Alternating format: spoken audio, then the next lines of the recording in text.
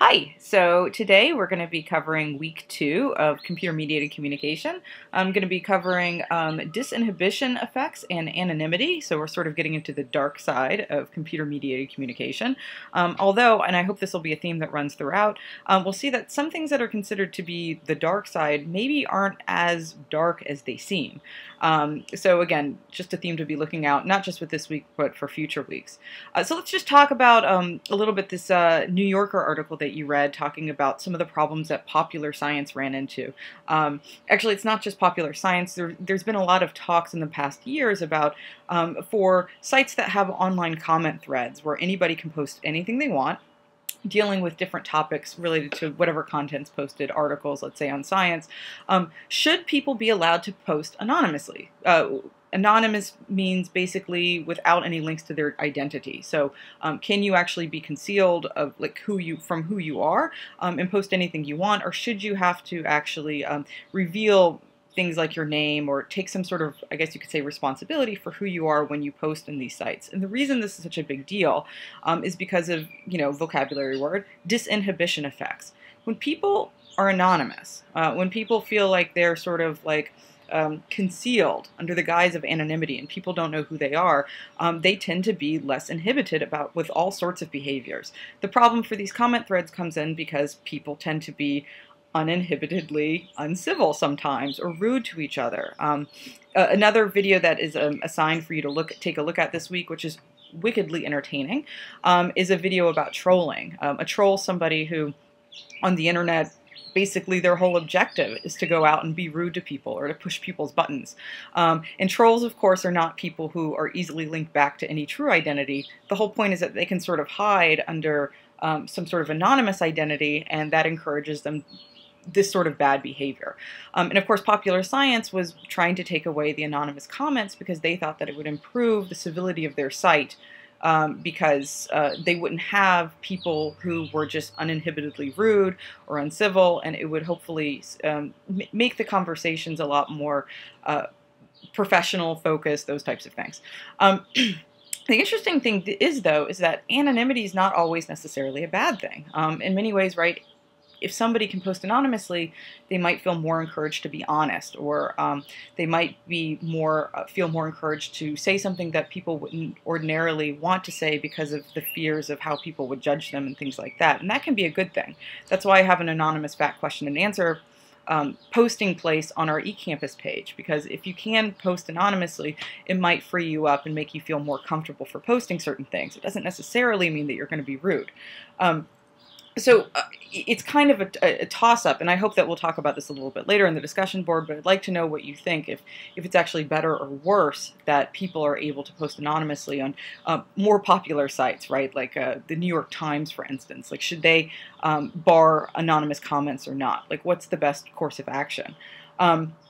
Also, you'll remember last week we talked about this concept of de-individuation. This was mentioned again in the Griffin chapter, and remember, SIDE was the abbreviation for de-individuation effects.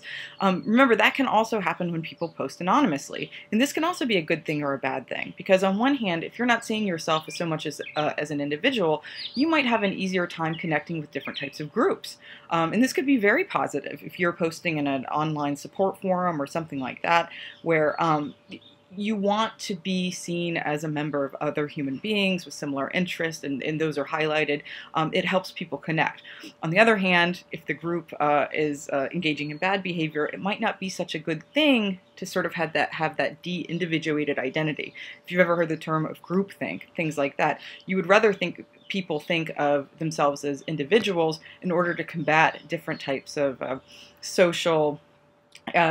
the social waves that happen when people just think of themselves more as a group. So again, something I hope we'll engage with more on the discussion boards, but be thinking about whether or not you think that posting anonymously in any sort of online forum, maybe it varies from forum to forum, is a good thing or a bad thing, because that's sort of a hot topic right now.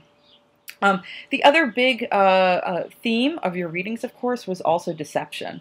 And I'm trying to figure out how to start talking about this. I guess let's go ahead and run down what a catfish is. You know, catfishing was mentioned in 2 of your pop press articles. You can read the definition for yourself, and to be honest, I don't quite understand the metaphor that started this to begin with, but it was based on, excuse me, a documentary that, in my own humble opinion, I think was fake, but you can read the blogs on that. Whatever. I think it's sort of the irony of the filmmakers catfishing their audiences about catfishing. Anyway, another time we can discuss it in the forum. It's also become a popular MTV show where essentially a catfish is somebody who deceives somebody else online, pretends like they're somebody they're not, makes somebody believe that they are interested in them in the relationship. Maybe they are, maybe they aren't, but at the end of the day, they aren't who they appear to be. And this is, in fact, one of the things I mentioned not liking about, in the reading list, not liking about one of the articles that you're assigned for is this has been described as an epidemic oh, people are getting catfished left and right. And you hear, of course, one of the other article I assigned, the Manti Te'o scandal, numerous celebrities sort of having these experiences where they fall for some sort of deceit, some sort of hoax online. And it does seem like it would be something very common, but the honest truth is we don't know how common it is, and as a communication studies researcher, I kind of resent the fact that people talk about it as if it's extraordinarily common when we know very little about it, and we do have a tendency when we see things in the media a lot to overestimate how often they occur.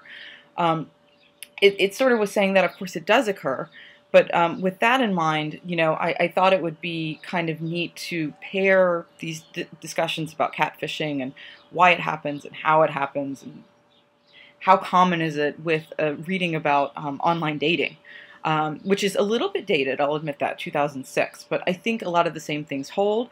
When you read that, you could do a study report on this if you want, of course, the Ellison et al. Article, where they interviewed a lot of people about their online dating behaviors, people who use online dating sites, which sometimes has a little bit of a stigma, I think, because of things like catfishing, because people assume that they're places for deception, and what normal person would go and need to find romance online.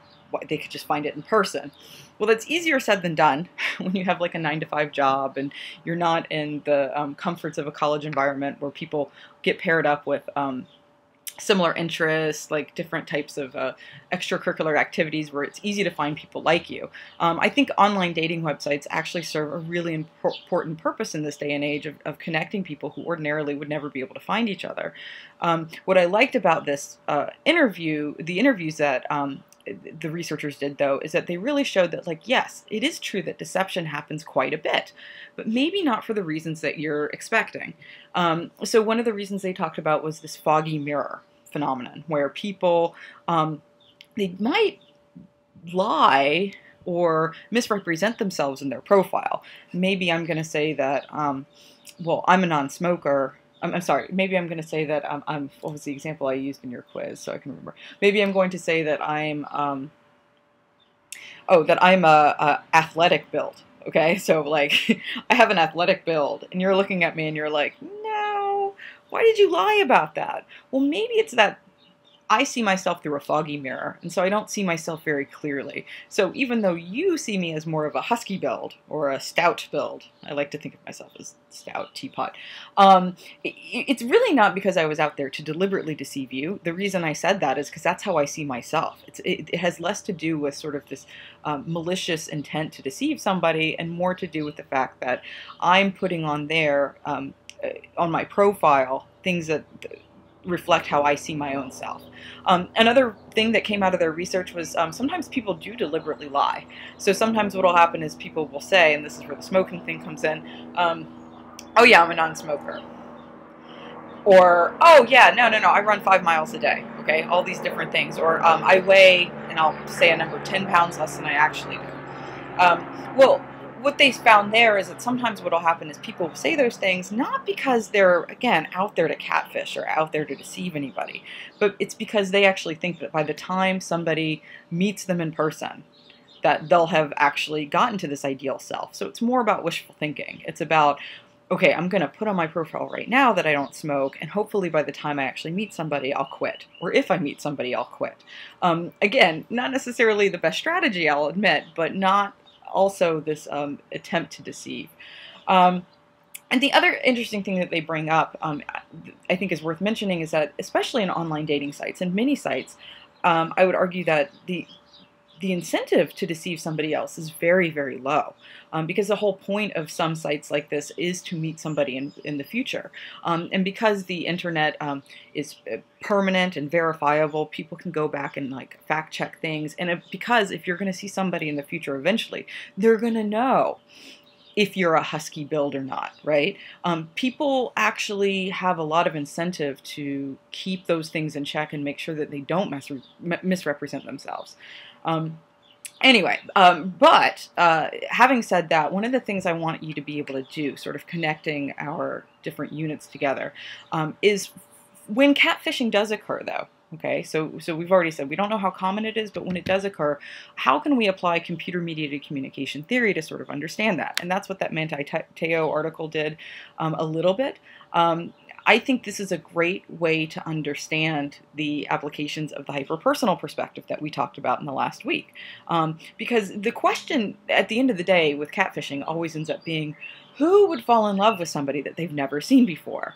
Only crazy people would do that. Well, actually, Walther's theory would suggest that it's pretty natural. And for all the reasons we talked about last week, self-fulfilling prophecy effects and selective self-presentation, right? These are all affordances that can come out of interacting with somebody online.